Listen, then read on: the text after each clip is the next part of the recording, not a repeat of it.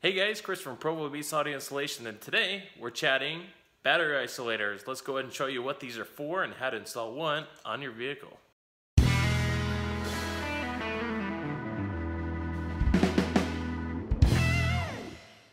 Provo Beast Audio Installation channel is sponsored by NVX and Sonic Electronics.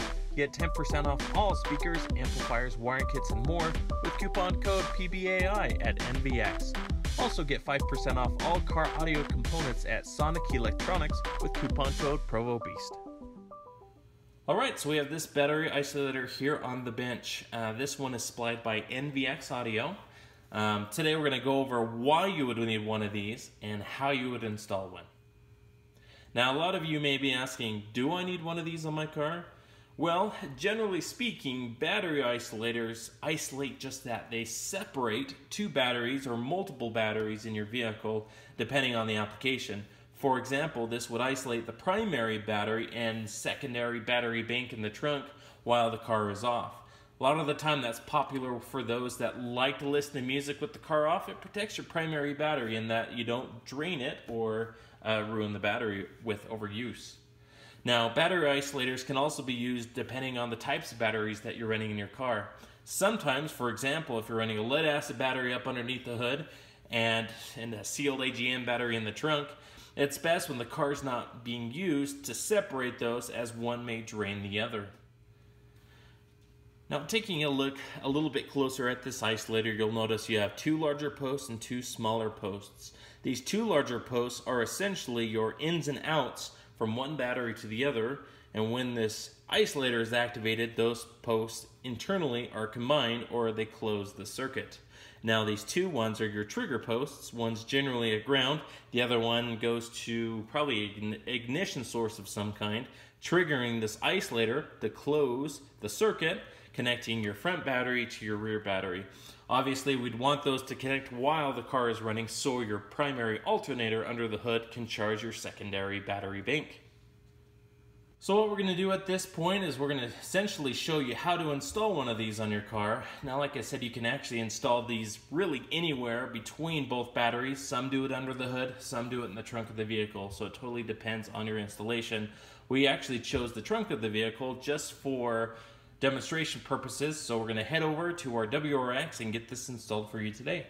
Okay, so here in the trunk of the vehicle of our WRX, we actually have already built and mounted a board to where we've mounted a battery, some fuses, an amplifier, and some crossovers. It's just a good way to actually get everything on one board. What we're going to do here in this empty space is mount our isolator. Now we have an input and an output and some of these wires hanging off. There's four of them here, and as you remember, we have 4 post connections here on our isolator. So essentially what we're going to do, this wire here is a 1/0 gauge coming from our primary battery and alternator up front. This is our charge cable. Now, of course, we don't want this connected to our secondary battery all the time. In the event, for example, we are listening to music and the car's off, we don't want our primary battery to also die. So what we're going to do is actually get this mounted here in this point. And then we're going to connect our 2 main posts and connect our 2 smaller posts. These 2 smaller posts, one's a ground and one's actually connected to the ignition source in the fuse box, which essentially is only on when the car is running and running only.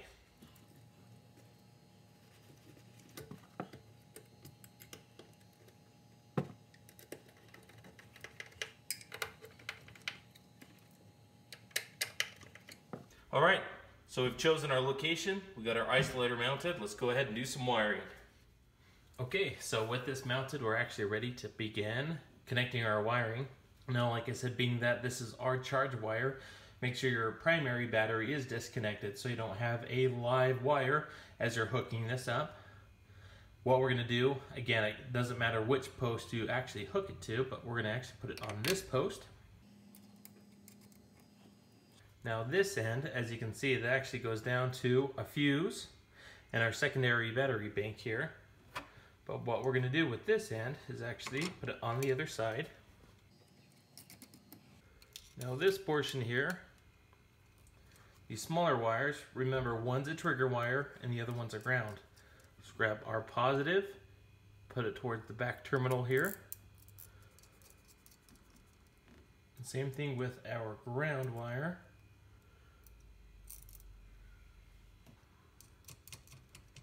Let's tighten everything up.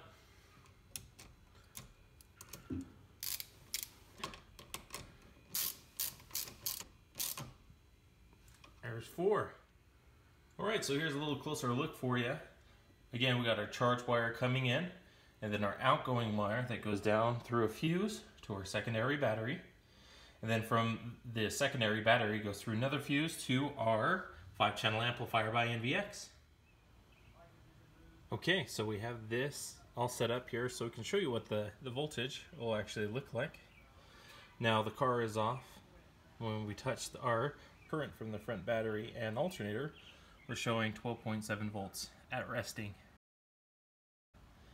And our secondary battery is reading 13.1, 13.2 volts. What we're going to do is show you the voltage now.